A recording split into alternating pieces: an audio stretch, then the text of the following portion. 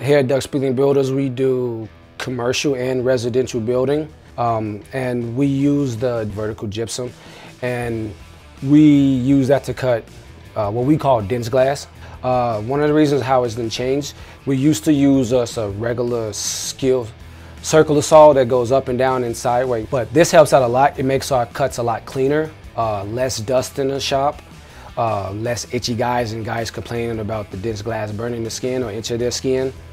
And with adding that, it helps us cut a lot faster. So we're not exchanging out gypsum with plywood and then plywood, because normally we have to pick up the plywood, bring the gypsum in. If we're doing jobs with gypsum on them and we're doing jobs with OSB, we have to switch it out a lot.